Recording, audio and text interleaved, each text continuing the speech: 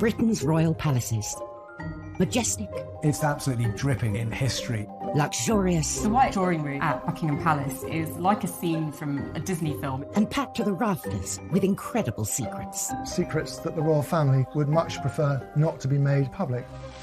From royal courtships to royal births to royal marriages and scandals, the palaces have played host to all of that.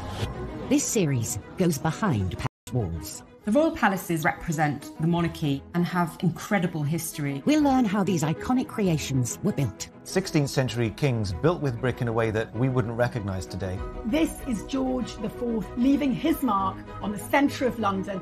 Uncover the spectacular palace art housed within.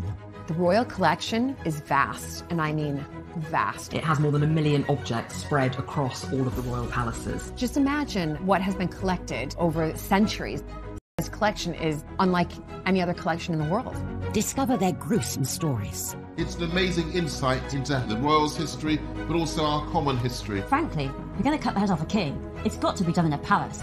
And relive the recent events that shaped the modern royal family. The whole case was an absolute fiasco and a huge embarrassment. The Queen was particularly aggrieved that Harry had done it in the way that he had. This is The Secrets of the Royal Palaces.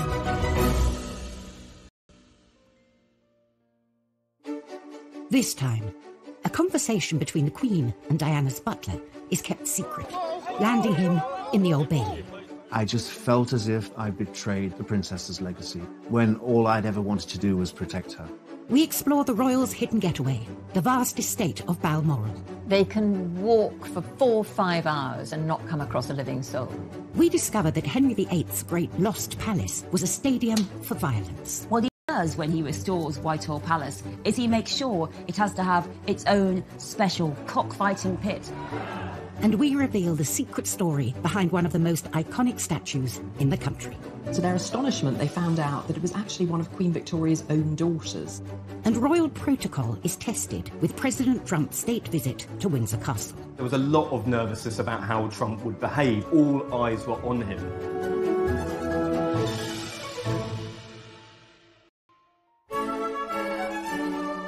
The royal palaces are stuffed to the brim with priceless objects and paintings.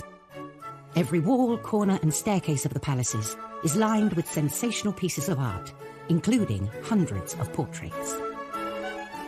Throughout history, portraits have normally been for the purposes of state or for propaganda. They are kind of weapons, if you like, in the kind of paraphernalia in her reign, often multiple times a year. She has a room in Buckingham Palace, the Yellow Drawing Room, that is specifically set up for artists.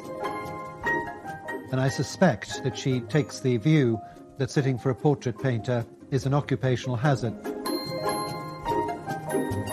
Many of these portraits are displayed across the royal palaces for all to admire. But sometimes an artist delivers the unexpected. Ladies and gentlemen, I give you Lucian Freud. Lucian Freud was one of the most successful, popular, figurative artists of the 20th century. He was particularly well known for his really searingly truthful images of people. For nudes, which are very uncompromising, quite gritty, not particularly pretty. So eyebrows were raised when the Queen agreed to be his subject. It's quite a brave decision of the Queen. Freud offered to paint the Queen for free. After years of secret negotiations, the Queen accepted.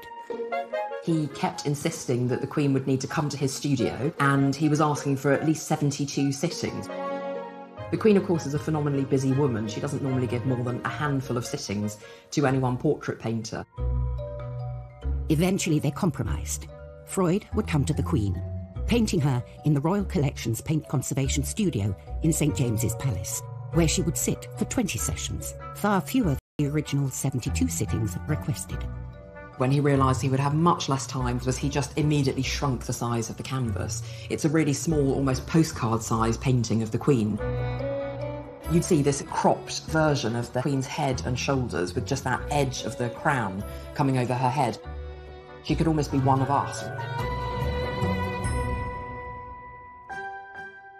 The finished piece, a small headshot, just 9.5 inches by 6 inches, caused to stir when the public got its first glimpse in December 2001. It was definitely a Marmite moment. People who loved it, people who hated it, and nobody was in between.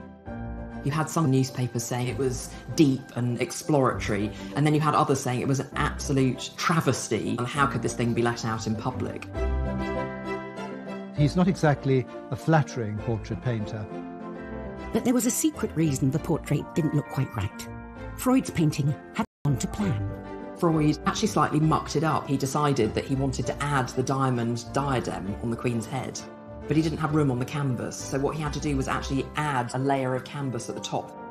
It's quite funny that after all those years of planning, he actually had to slightly bodge the job in the end.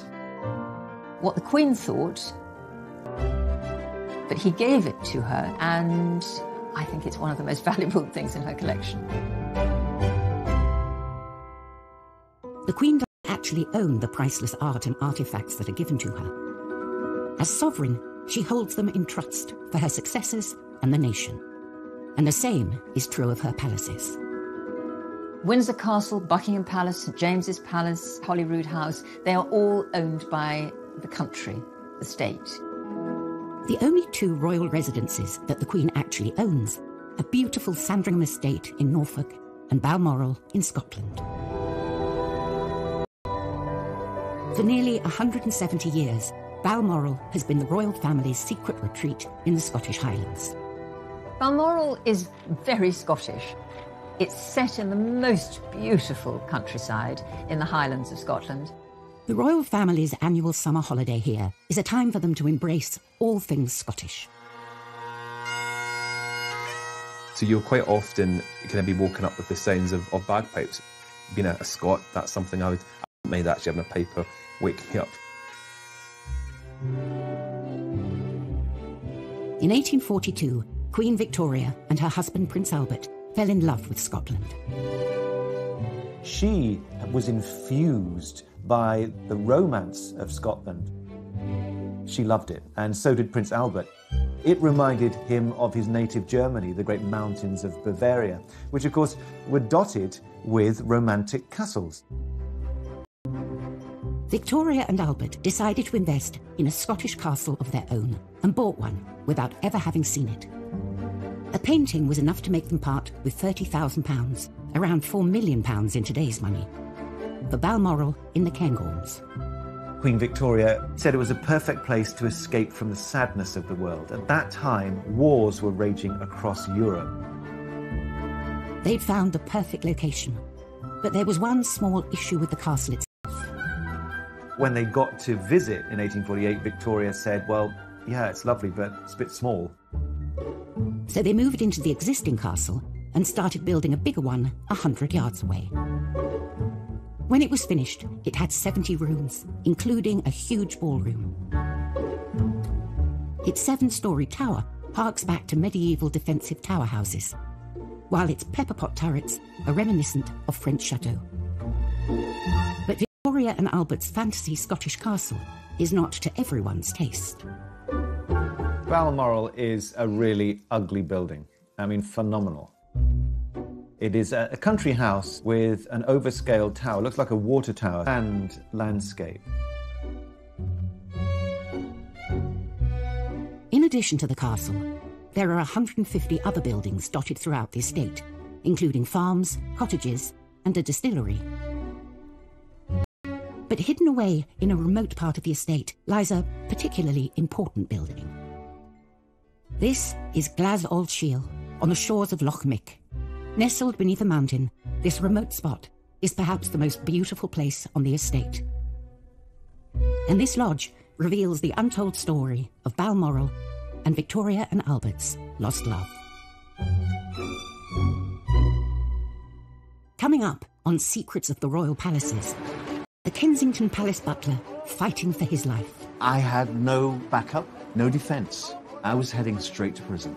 And the secrets of the witches of Holyrood. They find what they say is the devil's mark on her genitals. And she said, yep, it's true. I was the devil's witch.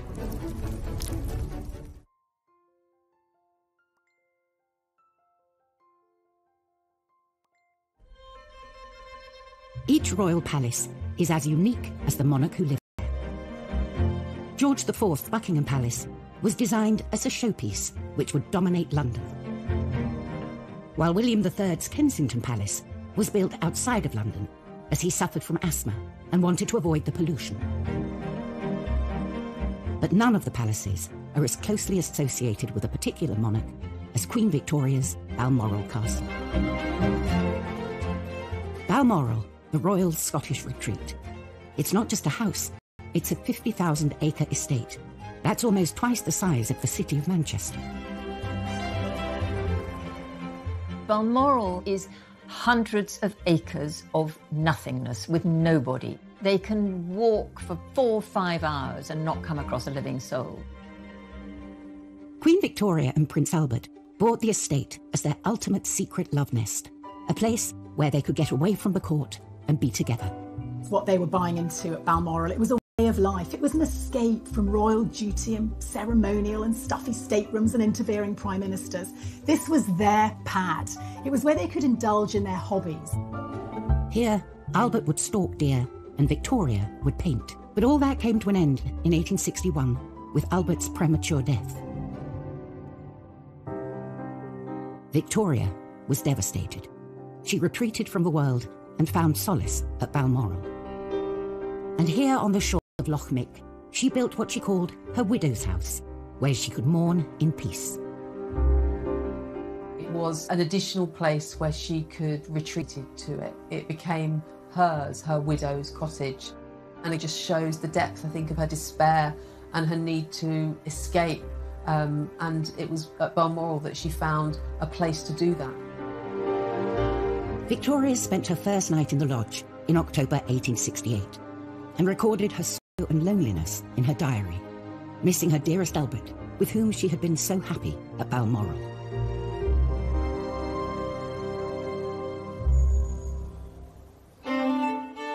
In recent years, this lodge has been a favourite spot for royal picnics, and sometimes they open it to non-royals. One of its outbuildings is a bothy, a resting place for hikers. So it's the only royal residence where you can drop into sleep for the night for free. Another hidden building on the estate, about a mile from the main castle, is particularly special to our current queen. Every year she starts her summer holiday with a stay at the 7-bedroom Craiggowan Lodge. So since the house is open to the public for much of June and July, often the Queen will arrive in Scotland before the big house Balmoral is open. So she stays at Craiggowan Lodge. And I don't imagine she's doing the cooking or anything, but she and the Duke are able to be there as an ordinary married couple without the grandeur. I think the Queen sees the grandeur in these amazing houses as sort of part of the job. But the Queen, like anybody else, can only be in one room at a time. So one room at a small house is probably rather a nice change. For a person who can never go on a normal holiday like the rest of us, Balmoral is incredibly important in the summer as her retreat and her place to explore the Highlands. Balmoral has been the royal family's secret escape for generations, hidden away in the vastness of the Scottish Highlands. But not all Scottish palaces have such sedate and serene history. Scotland's James VI, who became James I of England after the union of the Scottish and English crowns, used the other Scottish palace, Holyrood House, as a court. He made himself judge, jury, and executioner in the trial of Agnes Sampson. James VI is convinced that witches are out to get him. And it all really starts with bad storms. His wife, Anne, she's coming over from Denmark to marry him, and he decides that the bad storms on the way are caused by witches who are trying to kill the future queen. So James called for one woman, Agnes Sampson, to be brought to Holyrood House, and she's questioned. And in front of the king, she refuses to say she's a witch. She says she's innocent. So she's taken to the Holyrood cells. And 4 teeth. 2 go into one cheek and the other 2 go into the tongue. It's really torture. And still, she's not saying anything. She's not giving up. And then they decide to look for the devil's mark. And what they mean by a witch mark is what we'd see as a mole, even a freckle. I mean, they're that desperate, sometimes even a freckle will do. So finally, they find what they say is the devil's mark on her genitals, on her privities, as they put it. So that is really the moment when Agnes crumbles. She said, yep, it's true. I was the devil's witch. So Agnes, poor woman, is burnt at the stake, and James, he is convinced that witchcraft exists. He writes a witch hunting guide, Demonology, a book that you can use for hunting down witches, and we think about 4,000 people are burned and killed as witches in Scotland. And all of this hysteria, all these deaths, they all began with James's trial of Agnes Sampson at Holyrood House.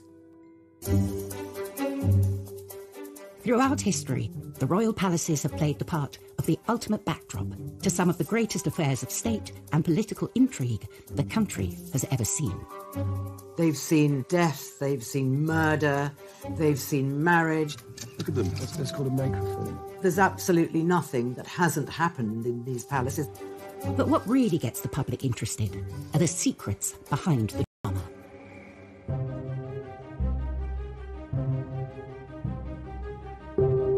June 1998, Kensington Palace. 10 months after Princess Diana's death, her former butler, Paul Burrell, is spotted by the police. Duty police officer at Kensington Palace noticed Paul Burrell pulling up about 3:30 in the morning, loading up his car with a couple of evening dresses and a wooden box. 3 years later, police launch an investigation into the suspected sale of Princess Diana's personal possessions in America. It led police to Burrell's Cheshire home, where he was then living with his wife and 2 sons, and a dawn raid. When the police came to my family home that day, the bottom of my wall fell out. I felt completely helpless and hopeless. Police spent 12 hours searching his house and found hundreds of Diana's possessions. It didn't take them very long to find about 2,000 different items. One officer went up into the loft and said it's wall-to-wall royal dresses and stuff up here. The police's view was that this man was helping himself and stealing Diana's possessions. Burrell had worked for the Queen for 10 years. He was then asked by Diana. I was invited into her world. I became part of her world and became closer and closer as the years went by. Diana felt that she could trust him, she confided in him, and as he later revealed, she did ask him to provide some very intimate services, including smuggling boyfriends into Kensington Palace late at night. It all came to a boiling point when the couple decided to lead separate lives and separate. Charles said to Diana, "You can have anything you want. What do you want? Do you want the furniture? Do you want the silver? You name it. Make a list." So she made a list. And on top of that list, she put my name. And when Charles saw it, he said, "You can't have Paul. Paul came from my mama, and I need him for the future." "But Charles," Princess Diana said, "you said I could have anything I wanted. And I'm taking Paul with me to London." She believed that Paul Burrell was one of the few people in the world that she could trust implicitly to do what she wanted and to be her man, if you will.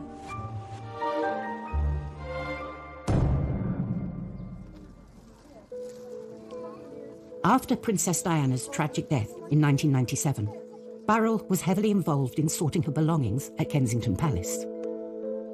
It was an arduous task, but I found it quite cathartic, really, to be in her world, to still be in control, to still be taking care of the things that she loved most. But Paul felt members of Diana's family were deliberately destroying her legacy, getting rid of material they didn't want the public to discover. He could see her mother and sister tearing up letters and removing things, and he felt that there were things in that palace which should be preserved for William and Harry. And Mrs. Shankid would sit on the settee in the princess's sitting room and constantly shred the princess's correspondence. She really did destroy part of the princess's world. Burrell started secretly protecting her possessions and removing them from Kensington Palace. And it was these items the police found in his home 3 years later. The 43-year-old former royal servant left a London police station this evening to return to his home in Chester, having been formally charged with stealing 342 items of personal property. The police believed they had enough evidence to take Burrell to court, with the apparent approval of Prince Charles. The police told the Prince of Wales they had photographic evidence of me wearing Diana's clothes. Of course, none of it was true. None of it was true. It never happened. The stage was set for a trial. Paul Burrell has denied 3 charges of theft. And intimate details about the royal family could be exposed. It's impossible for anybody to have witnessed what happened. So because of that, I had no backup, no defense, none whatsoever. I was heading straight to prison. Coming up, the Queen reveals a secret conversation that will change the outcome of the Burrell case. Never before had a monarch intervened in a criminal court case. And Henry VIII sees a palace as the perfect backdrop for extreme sports. When he restores Whitehall Palace, he makes sure it has to have its own special cockfighting pit.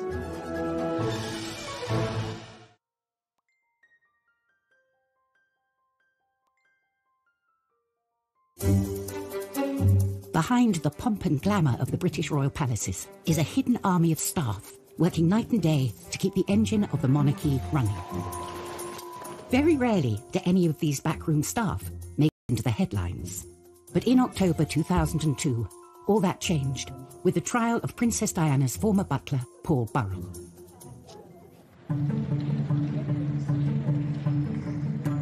Burrell was accused of stealing possessions worth millions from Diana's Kensington Palace home. The police wanted my head on a spike. They wanted me in prison. Because then I would never, ever be believed again. In his defence statement, Burrell mentioned a conversation he had had with the Queen after Diana's death. We were standing in her sitting room, just the two of us, and we had a very open, frank discussion. I told her everything that had happened, and I said, I've taken it upon myself to keep things the princess had given to me for safekeeping, and I've protected them. She understood that. But due to an age-old palace protocol, Burrell was duty-bound to keep the details of this conversation secret. Paul Burrell couldn't say to his lawyers, look, I told the Queen I'd taken all of this. He was just prevented from doing so. Many people will not be aware of the protocol that when you have a private audience with the sovereign, you're not supposed to repeat what has passed between you. It is entirely confidential, and the confidence belongs to the sovereign. So it is up to the sovereign whether she reveals what you spoke about or doesn't. I'm not going to tell them how close I was to Her Majesty. I'm not going to tell them. That's going to be my privilege. But I would have to pay the cost. And the price I would pay would be prison. After 11 days of the trial, Burrell was thrown a lifeline from an unexpected source. The Queen had only realised Paul Burrell was on trial when she drove past the Old Bailey on her way to a church service for the Barley Bombing and noticed all the crowds outside. And the Queen then, at that point, her memory is jogged and she realises that she has the vital piece of information that Burrell had in fact told her that he was doing that. He was taking things for safekeeping. And the Queen, in reply, said, oh, hang on, Paul told me he was looking after these things for safekeeping. We'd better let them know. The Queen's recollection undermined the prosecution. She knew Burrell was taking Diana's possessions out of Kensington Palace. This wasn't a palace theft, and the trial collapsed. Essentially, it was clear evidence that there was no intention to permanently deprive the royal princes of their mother's goods, merely that he'd taken them into custody so that they could have them when they grew to be 18. So there was no theft. I'm expecting to make a statement on behalf of Paul Burrell. I couldn't believe that I was free to walk from the Old Bailey instead of into a prison cell. Burrell was jubilant, claiming that the Queen had come through for him. Never before had a monarch intervened in a criminal court case. And she'd saved me. She saved me from what I thought was my fate. But I think think she saved me because she knew me, because I was her boy for 11 years. And she saw me grow and saw me marry and have 2 children. And I think she cared. I do, I think she cared. She cared about me and what would happen to my family. One of the most high-profile court cases was now over. The Kensington Palace butler was free.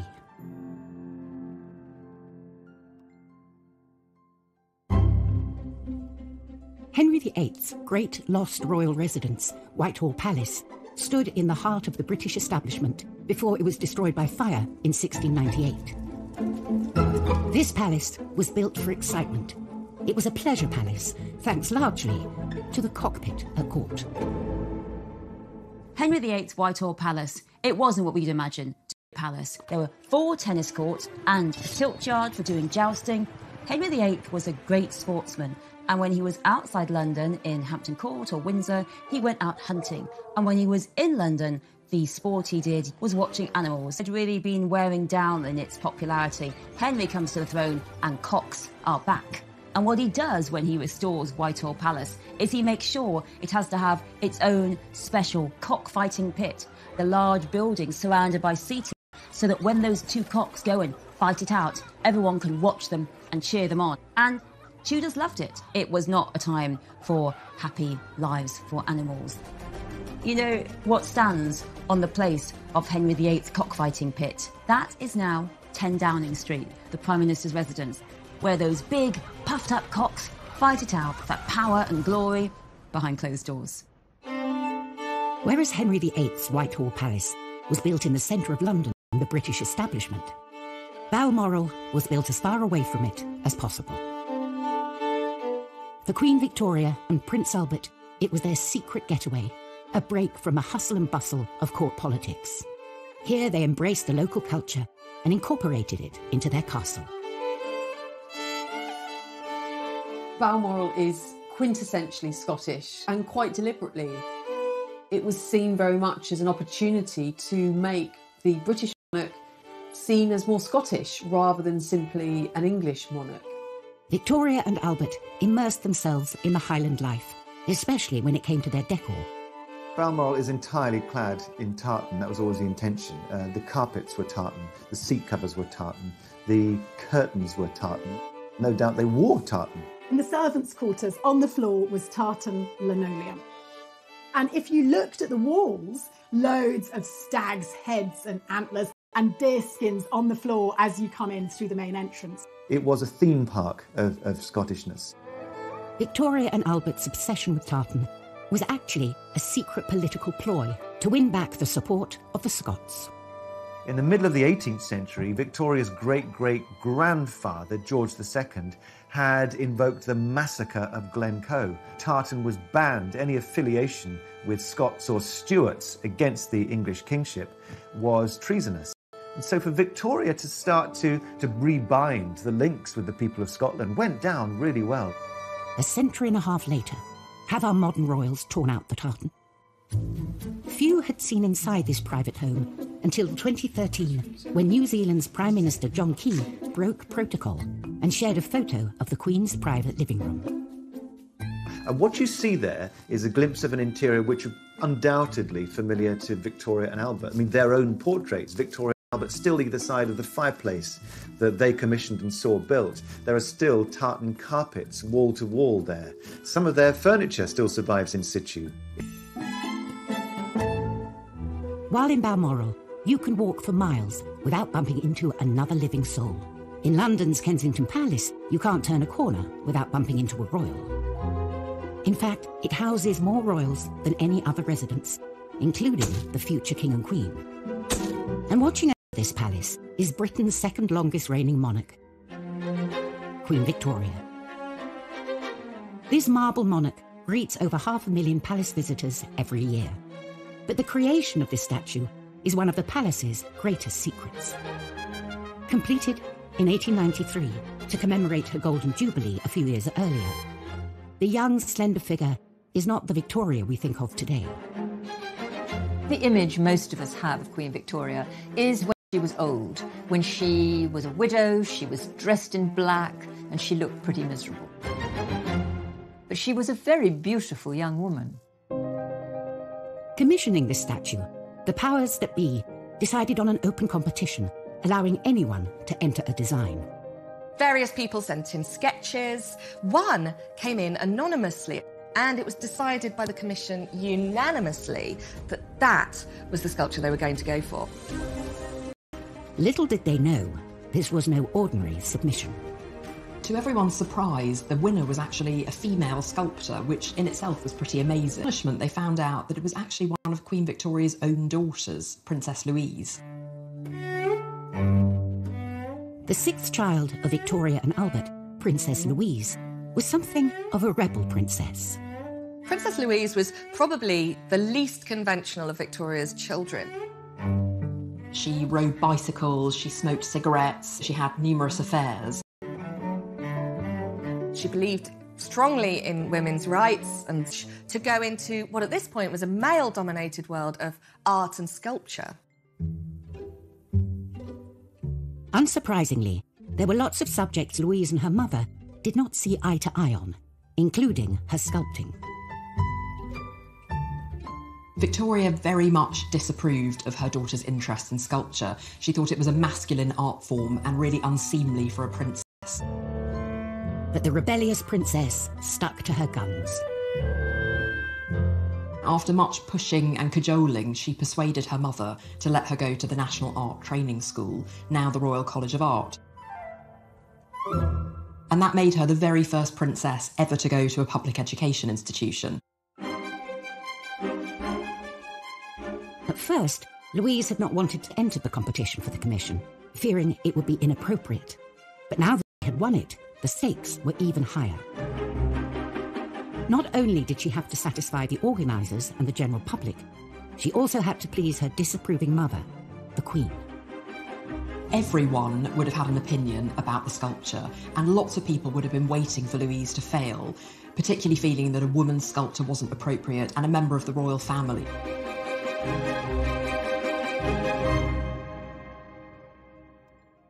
Coming up, what would the forbidding Queen Victoria make of her daughter's artwork?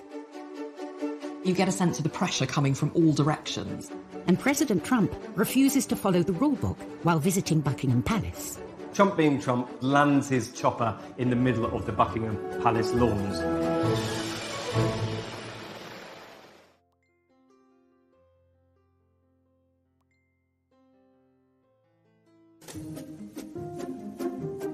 Kensington Palace houses more royals than any other residence. You've got Princess Eugenie and her husband Jack Brooks back there. Of course, you've got the Cambridges, the Department 1A, and the Gloucesters. I mean, the royals are very much packed in to Kensington Palace. And they're all watched over by the young Queen Victoria, thanks to a controversial statue designed by her daughter, Princess Louise. The rebellious sixth child of Queen Victoria had secretly entered and then won a competition to create a sculpture of her mother at Kensington Palace. Now, she had to deliver. Louise herself lived in Kensington Palace, and that's where she'd set up her studio. It, of course, was the palace in which Queen Victoria had been born, so you get a sense of the pressure coming from all directions. The statue had been commissioned to mark Victoria's Golden Jubilee. Louise had to go through source material in order to reconstruct what Queen Victoria would have looked like at her coronation. This was a task of epic proportion. Louise had studio assistants to help her, but she made the maquettes, the small-scale mock-ups.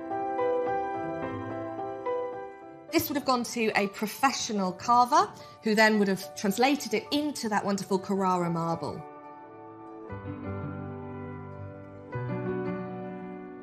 Although the statue had been commissioned for the 1887 Jubilee, it was not completed until 1893, on the anniversary of her coronation. Victoria herself unveiled the statue, but would she like it? She said, "It gives me great pleasure to witness the unveiling of this fine statue, so admirably designed and executed by my daughter."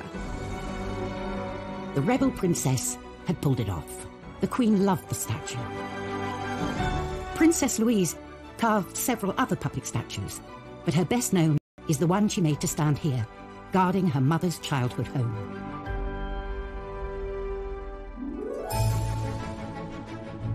In her 65-year reign, Queen Elizabeth has hosted 113 state visits. A heady mix of kings, queens, prime ministers and presidents have passed through the palace's gilded gates, but only one has ever gone over them. June 2019, the ballroom, Buckingham Palace. Georgian tableware is laid for a very special state banquet. The state visit is very much about putting on the best of British. It's a chance for us to show off and say, this is what we're all about, and the Queen personally will inspect the table. So there's no pressure for the butlers. Feeling the heat on this official visit will be American President Donald Trump. Americans love the royal family. Even if you're the President of the United States, it's a big deal to come and meet the Queen. You know, you couldn't get two more opposite people in one room together than President Trump and Queen Elizabeth. The palace was on high alert for any potential banana skins, which wasn't surprising, considering what had happened the first time President Trump met the Queen at Windsor Castle. If you look back at the G20 2018 visit, you know, he did have that huge faux pas. Trump walks in front of her, everybody's cringing. This Queen is dwarfed by his gargantuan size and suddenly appears from behind him. It's an absolute shocker. And his lack of etiquette isn't the only baggage Trump brings with him. No, so this room is full of mirrors. Where would you like it? If you look at the two state visits, he obviously took a car to Buckingham Palace and the streets were lined with people cheering him on, and it completely opposite when Trump arrived. The streets were lined mostly with people protesting his visit.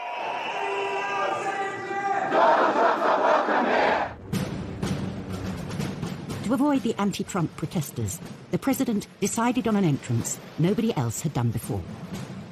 He was the very first president to fly in on a helicopter for a state visit. Trump being Trump, flies over the protesters, lands in the middle of the Buckingham Palace lawn. All the journalists, including myself, were stationed on the lawn. Complete silence, waiting to see this momentous moment. He emerges from the helicopter. He thought he was going to meet the Queen, but it was Charles and Camilla who were the first to meet him. Only then did Trump get to join Her Majesty and inspect the guard from a safe distance. I think he probably surprised many people in that he was quite quiet and subdued. It's almost like you're visiting your granny. And you remember when you used to go and visit your granny, you would wear your best clothes, you would mind your P's and Q's, you wouldn't make any mistakes. President Trump knew he needed to be on the very best behavior. You have to remember, this Queen has been through everything. She's seen it all. This is just another president. Next time, at Windsor Castle, the world's oldest working kitchen rises from the ashes. The archaeologists revealed something quite extraordinary, that this was original to Edward III's building. We explore the mysterious Balmoral pyramid. It is really not what you would expect to see in the middle of the Scottish Highlands. And Diana's statue fails to materialise at Kensington Palace. Is this further evidence of the fractious relationship between the two of them?